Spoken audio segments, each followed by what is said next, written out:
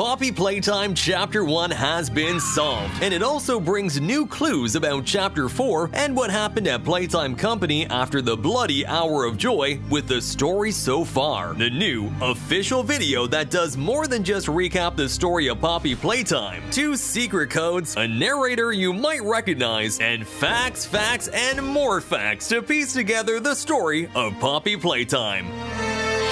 The first thing that might catch your attention in the video is at minute 1.5, when after hearing Stella Graber's audio, It's a pretty great feeling too. the tape's video distorts with random sounds and images, among which you can see part of the maintenance VHS of the Poppy doll that had already been seen in some trailers. What's interesting here is that there are a few frames of the video that hide a secret message mixing numbers and letters. First, the number 4 appears, written in Roman numerals, followed by the letters A, R, G, appearing in this order, scattered around the corners of the screen. Finally, the message appears, "Let the game begin." So, the following phrase would be, "For ARG, let the game begin." The initials ARG stand for Alternate Reality Game, a way of telling fictional stories that require real-world actions from the audience for the story to unfold. Something similar already happened with Poppy Playtime Chapter 3 and a website with a computer containing confidential information about Playtime Company and the boy who would be catnapped, Theodore Gramble. This means that this video reveals that it's time for Poppy Playtime fans to get to work and uncover the clues about Chapter 4 of the game, which would explain why there is a number 4 written in Roman numerals. Immediately after, an alphanumeric code appears that doesn't seem to make sense at first glance, but is actually the first hint to Chapter 4, which we will solve in a moment. Security log 0125 reveals that all the events occurring in the present of the game take place in 2005, confirming that 10 years earlier, in 1995, all the factory employees mysteriously disappeared. And what happened in 1995? The most violent and terrible massacre in the history of Playtime Company, the Hour of Joy.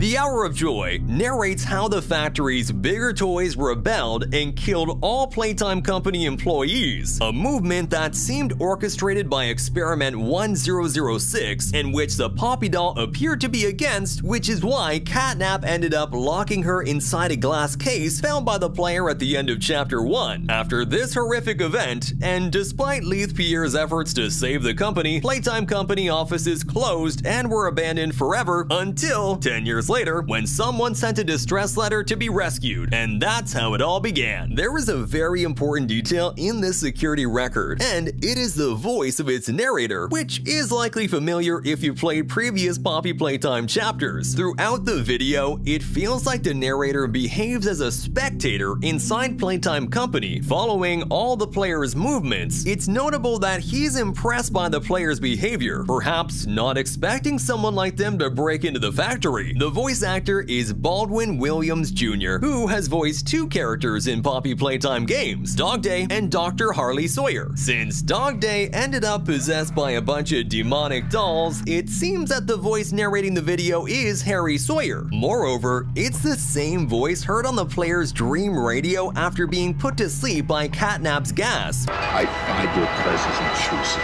After all this time you return, telling him he should have been there on the day of the Hour of Joy and rebuking him in a similar manner in the same video, despite the current whereabouts of the Doctor being unknown. According to the Catnap check-in VHS from Chapter 3, Harley Sawyer was disqualified to supervise Catnap in 1994. Normally I'd have Dr. Sawyer do this, but he's, out, let's say.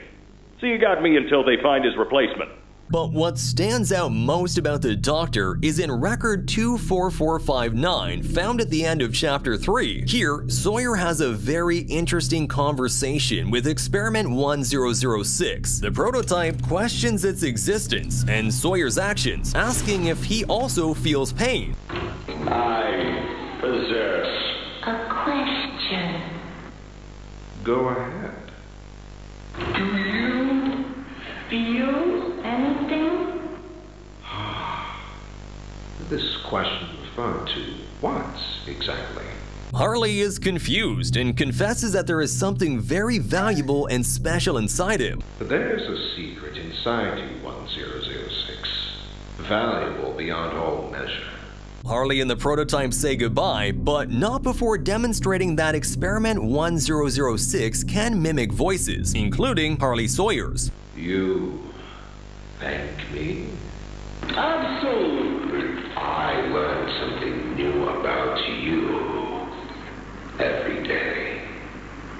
This last revelation could suggest that the voice actually heard in this video comes from the prototype imitating Dr. Harley Sawyer. If the doctor is still alive, it's possible he has been transformed into a toy or controls them in some way, having survived while hiding in Playtime Company for 10 years. Surely he has some control at least over one of the most dangerous toys, Huggy Wuggy. The warnings were always there, and besides the security alarms connected to the police and the warning video from Leith Pierre about not snooping around the factory. My warning, it's not too late to turn around. I just hope that you're certain whatever you're doing is worth it. Sawyer describes Huggy Wuggy as one of Playtime Company's security devices to prevent anyone from entering the facility. This is why Huggy Wuggy chases the player throughout Chapter 1. His purpose is to keep Playtime Company's secrets safe at all costs, even if it means killing, following the orders of the factory's current managers. Fortunately, the player managed to escape Huggy through the ventilation ducts and ends up discovering a hidden door unknown to any factory employee. There, the Poppy doll was inside a glass case, and the biggest secret of the video appears during a few frames with Poppy in the background. A large text with a hidden message appears for a moment without apparent coherence. It might seem like a random set of alphanumeric characters, but what hints at resolving it is the equal sign at the end of the message. This means it's a code written in a numbering system, but which one? Judging by the numbers, it's a base 32 system encryption, as it uses all the letters from A to Z and the numbers from 2 to 7. Using a base 32 decoder would be enough to translate the hidden message, which actually says,